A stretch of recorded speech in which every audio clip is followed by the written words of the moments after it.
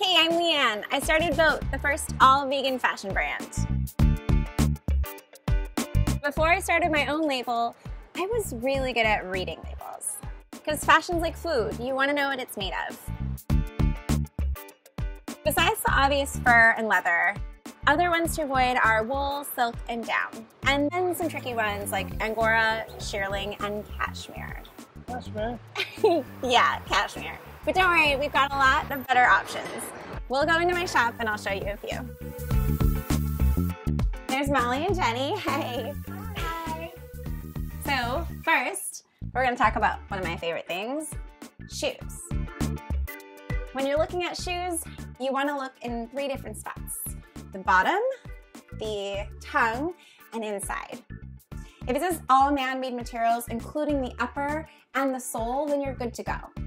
If it has any of these symbols on here, you want to look for all the symbols to say textiles, or other materials, which you might want to Google after or call the company to find out exactly what those other materials are. But if it has leather, coated leather, it's not cruelty-free, unfortunately. But don't worry, there are tons of options. As far as leather alternatives for bags, here's a micro suede made of synthetics by Hipsters for Sisters, and this belt from Bava, which is made of all man-made materials instead of leather as well. And what about clothes? I started VAUTE to make the perfect winter dress coat. I'm from Chicago, we have terribly cold winters, and I really wanted to have an option that meant I didn't have to wear wool or down to be warm. This is our dress coat. It's actually made from plant-based fibers like cotton on the shell and then insulated with PrimaLoft Eco, a synthetic that keeps Arctic explorers and astronauts warm.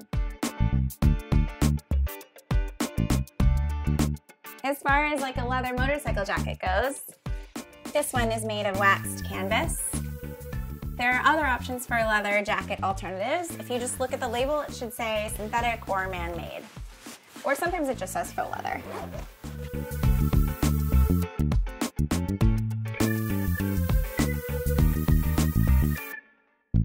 Down, which most people don't realize, is actually a really cool process.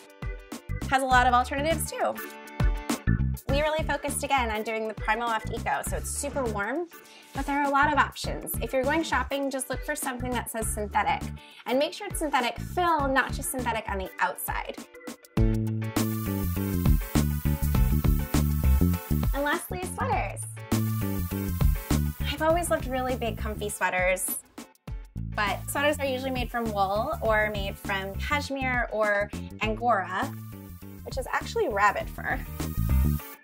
The ones we started making are made from recycled fibers, recycled cotton from the fashion industry, so that they're also eco-conscious and sustainable. But it's easy to find sweaters that are vegan. Just look for acrylic or polyester or cotton.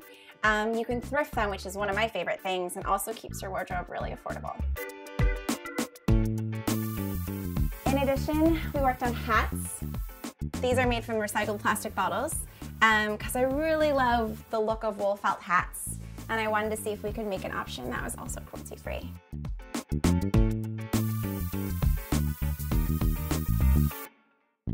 And then you can also look for acrylic or cotton hats.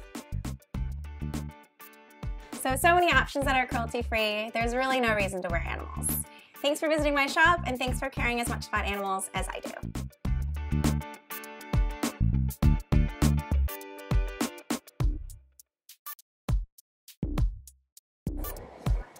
I'm sorry. I totally make clothes. Don't worry, I know how to zip things. It's okay.